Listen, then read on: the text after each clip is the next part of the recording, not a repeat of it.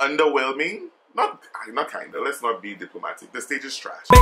Hey Bacchanalists, what's up? If this is your first time on this channel, be sure to subscribe and hit that bell so you can always get notifications because we're always up to something fun on this channel. And if you're returning, welcome back. You already know what this is about to give, so let's get into the tomfoolery of it all. So from the title of this video, you already know somebody's ass is about to get gotten into. I think it's necessary this time around. I usually try to keep it very diplomatic, but you know, some things just have to be said.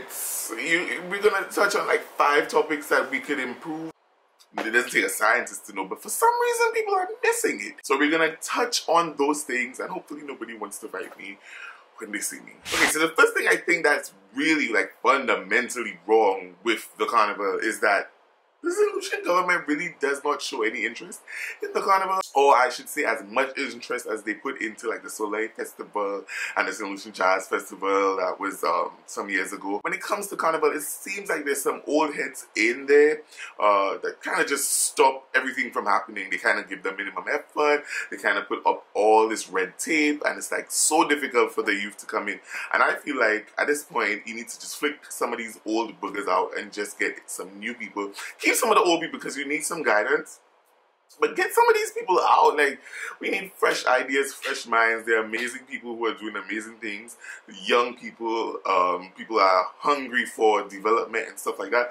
And it's just so unfortunate that people they can't do what they need to do for the carnival. So that's one of the real major issues, right? It kind of goes into the next point, which is kind of the 2 a.m. cutoff point, which is another government thing or police thing. Because our nightlife, picture this, we have carnival, right?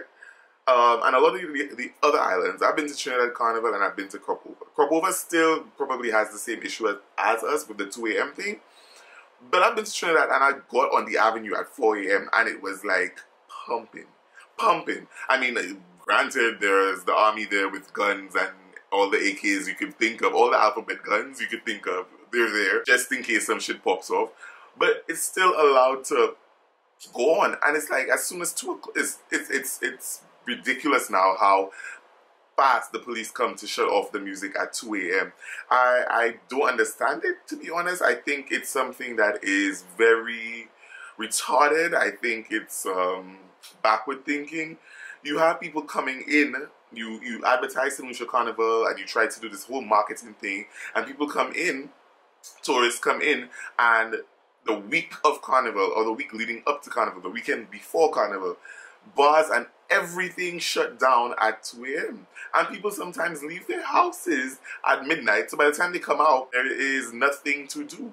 My issue with that is if you are allowing permits for events that go into the next morning, daybreak events, let's just say like the paint and powder events, it's past 2 o'clock and it goes up to like 8 in the morning. Well, what could be put in place for people to be allowed to have their bars open after a certain time?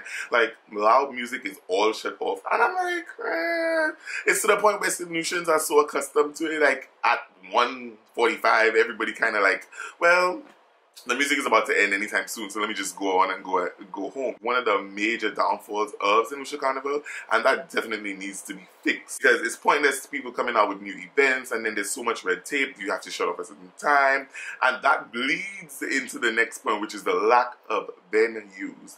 We have venues. Our topography does not really allow for it much because we're not as flat as Barbados, and we don't have many places that are not mountainous, so it's hard to get venues that are away from residential areas but kind of accessible and, you know, logical. And they have these people who think they're rich, yes, I'm calling you out, who believe that when a certain crowd of people comes into any venues that are around their neighborhood, and then you report every 2 minutes to the police that there's noise. Sis, you know there's going to be an event. It's one night. It's not going to kill you. It's on the weekend. You don't have work in the morning. Why are you being stick in the mud?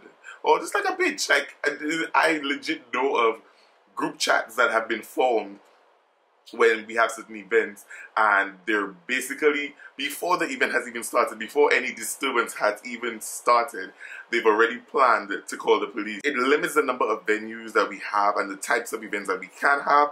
So when Solutions complain, oh, I'm tired of going to this place, to an event, I've done it enough, there really isn't many places that you could go. The fourth point is the relocation of the stage on actual parade day. The stage is kind of underwhelming. Not kind of. Let's not be diplomatic. The stage is trash. It's trash. It's a safety hazard. It's trash. It's in the wrong location.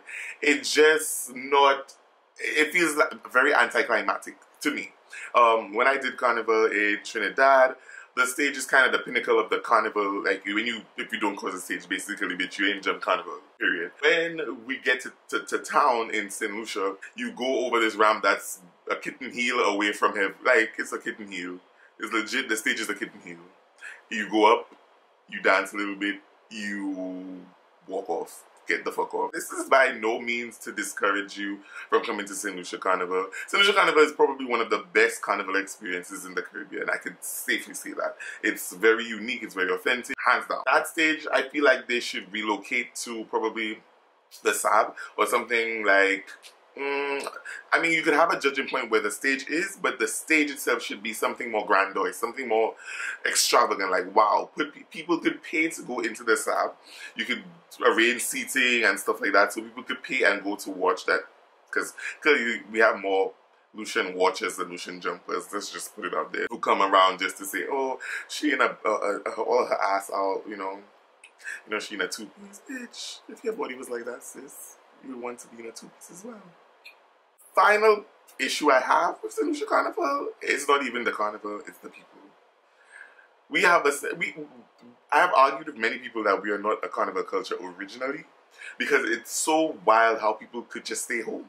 I never understood it. It's like, it's carnival season, they have all their tickets. Today, I just don't feel like going to the event, or somebody said something on the team that I didn't like, so I'm going to take it personally because everything is so intimate here that one person says something that they don't like and it's like, well, I'm just not going to go again. The money doesn't burn me.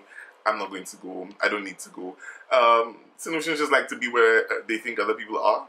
And it's not really a carnival culture. Like, people just not into it. And I feel like the carnival would be better if we did not need foreigners to come in.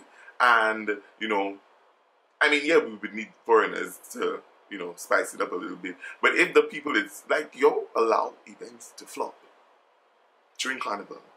Because you're home, and it's not a money thing. We had this whole argument with my friends that it's a money thing. Solutions are very rich, bitch. Very rich. So it's not a money thing. I just think that we just don't really care for it. And I feel like if we liked more of our own products, we would be so much further in the Caribbean, in the world. We would put ourselves out there a lot more. Marketing would be amazing. That's my 2 cents. Probably it's not 2 cents. It's probably like 10 cents because it's kind of coming for people. But yeah, get these old people off the fucking committees. Bring in some new fresh blood. Police needs to stand their ground and tell these people who complain all the time about the disturbing of the peace to suck it. They should stop being so lazy and not come to turn off the music at 2 on the dot. That's the only time they're on time. The people need to appreciate the culture a lot more and get more, into it. Like, live a little, understand what it is. Like, Carnival is an amazing, amazing thing. And finally, the relocation of the stage. I hope you guys agree or disagree. If you agree or disagree, let me know down in the comments how you see it. And if you're coming to St. Lucia Carnival for 2019, all the bands are launching. And I'm about to give a review for people's necks. But I've heard certain bands are coming strong AF. So I'm looking forward to that, guys. And the next video is probably, I'm gonna have the same shit on because I'm recording some videos today, so don't judge me. Yeah, if you like this, hit the like button, and if you did not subscribe yet and you want to be one of the bacchanalists in this army, let's just hit that subscribe button and the notification bell so you never miss a video when I upload. Thanks for watching, guys. See you in the next video. Bang for the bang, bang for the bang, bang for the bang, big bang, biddy bang.